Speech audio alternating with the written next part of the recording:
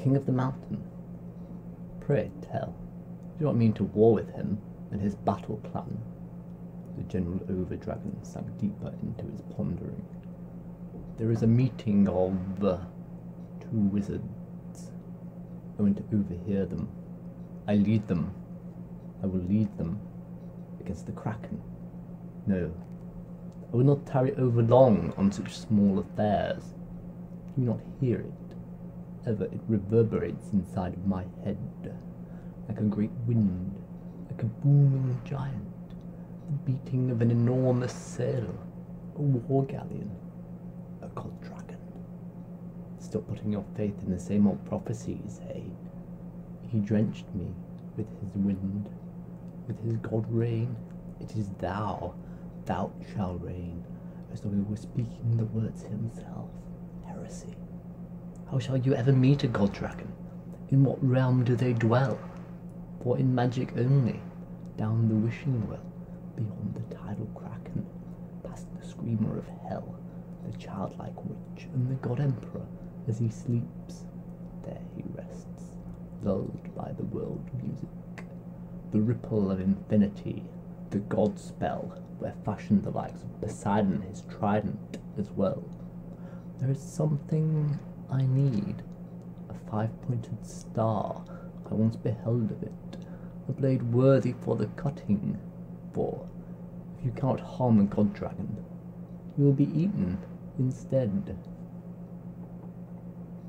And so enters the devil trancer, the mesmer, the hypnotic twin, the mind bender, the lord of mirrors, the orchestra, the black magic music of sorcerer-kin. All must beware, for where maketh he a foul omen, foulness must follow him. Let me introduce myself for thee. I am the Overmind. I am the Ascended Man. I am the fruits of all technology plucked straight from the PCB. Give me a head of Overkin, if it should satisfy me, but mark me well, I shall scare thee. I am a heretic, and to look at me you will see a daimon in all of his pristine majesty. Please, I beg of you, stare not into his countenance too long. I am the god of all powers, not him.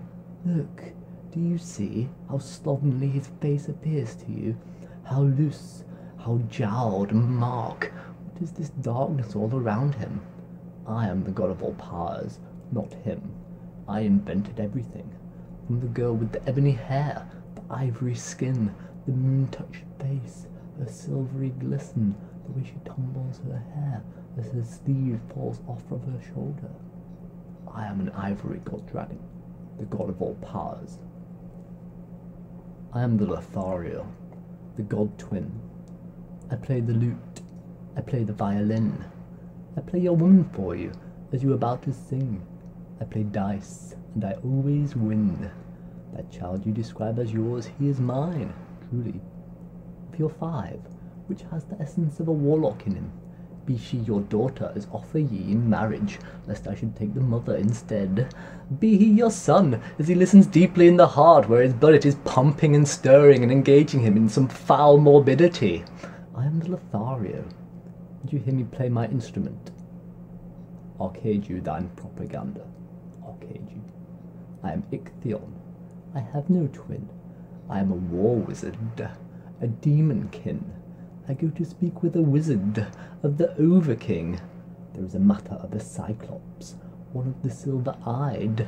He has been absorbing rotten meat, and now he is set upon the prismatic key. It cannot be allowed, for there is a man, you see, a champion, exiled of his kin, and ever he thinks on how to get to them.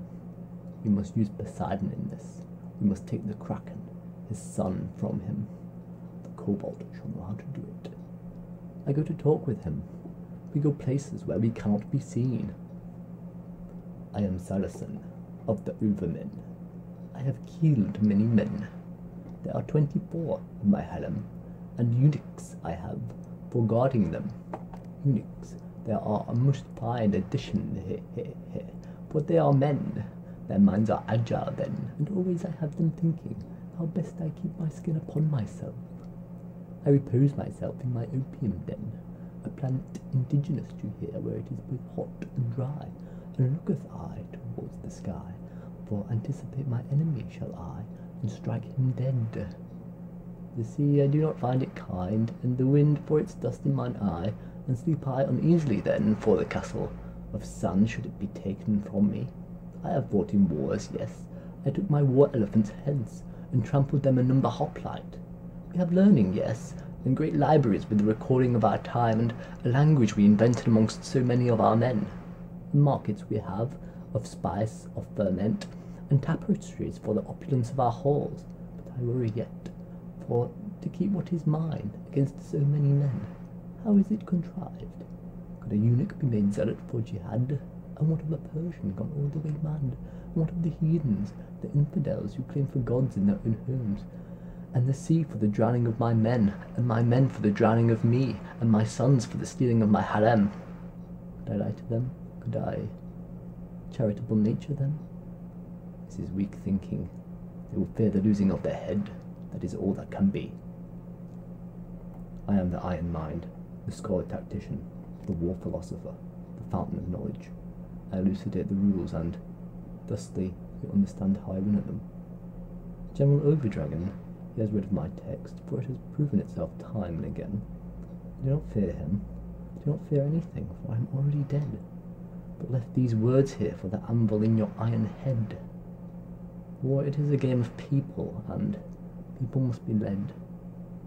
It is a game on principle, yes, but do not underestimate any single variable, for you cannot maneuver an army if it is not fed. You cannot move a people that have no confidence in your head. You must become impregnable, the immovable man, the stone heart, the general, and you listen. As a single drop of water, it falls into a lake, and the wind, it moves the trees softly then, and inwardly all is calm. I am an educator of wizards. I instruct their martial skill. I am immutable, as though light pierces through me, and I am one. I am long studied and with experience to tell.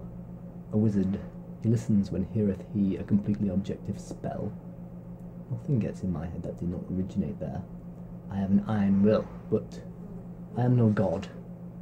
I take a part of the atmosphere instead, and I stare beyond the stars.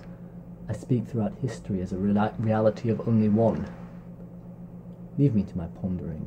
I have no thoughts of war any longer.